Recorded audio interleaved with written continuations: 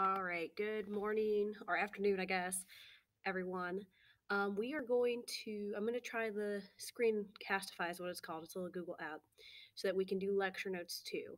Only limitation to this is they're 5 minutes. 5 minutes. So you're going to have one, most likely two parts per slide deck.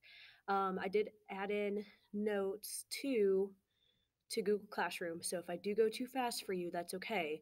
I'm just trying to go over the highlights. So, especially the ones that we already did in class, I'm going to kind of fly through those real quick. Okay.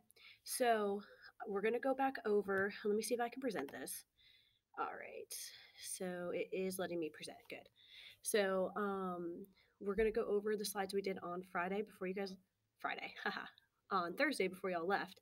And then we are going to push through to the new slide deck. At the end, guys, you have an assessment that goes with it. It's just going to be 6 questions for today. Let's just try to get this and see how this works. All right. So, we already talked about this. This is the scramble to Africa.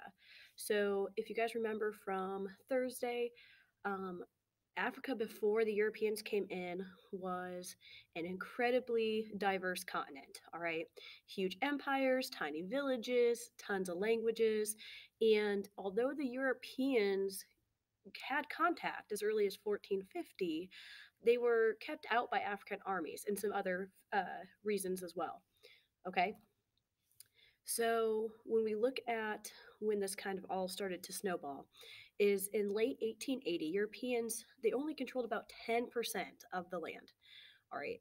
And they really couldn't get into the interior of Africa until the steamboat. I told you guys this in class. I'm going to say it again. This steamboat is the reasons the Europeans were able to get into the interior of Africa. Remember that for your test. All right. The first people in are really just missionaries and explorers. All right, they're going in to convert people to Christianity or to discover new things or to find gold and other treasures.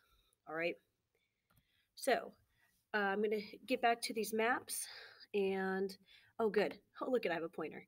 Okay, so remember when we talked about this, Africa initially in like 1880 there was Europeans in here but a ton of different countries, and really they could not maintain control once the steamboat, once other technology comes in, as you can see, not even uh, that is like 33 years later. All right, the entirety of Africa is controlled by a very small portion of Europe. All right, so, what is it? What is it that actually gets the Europeans the advantage that they're able to start taking over this continent? Well, it is the Maxim gun, railroads, steamships, and a cure for malaria. That is the list.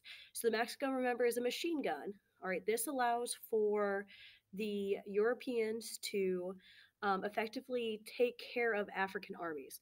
I will tell you, you cannot fight a machine gun without machine guns or artillery or something else that can actually go with that. Arrows and spears are just not going to do it. Railroads, although railroads are not as important as the steamship, I will tell you they still played a key role in uh, the conquest of Africa.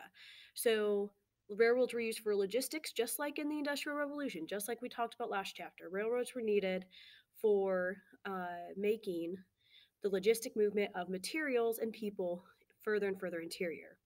And then steamships, I've already talked about it. This allowed them to get on rivers and then move up to uh, the interior of Africa, further than they could ever get before.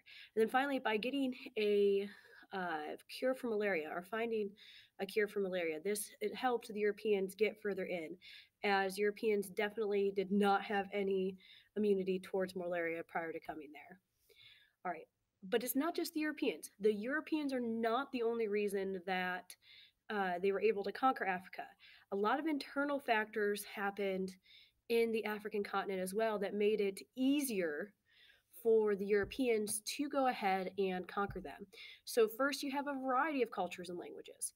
All right. They could not unify because of this, because if you can't speak the same language or you can't speak a common language, this doesn't allow for the Europeans, the Africans to unite and come into this unified front. The other thing is this low level of technology. They did not industrialize at the same pace. So, of course, you have to understand that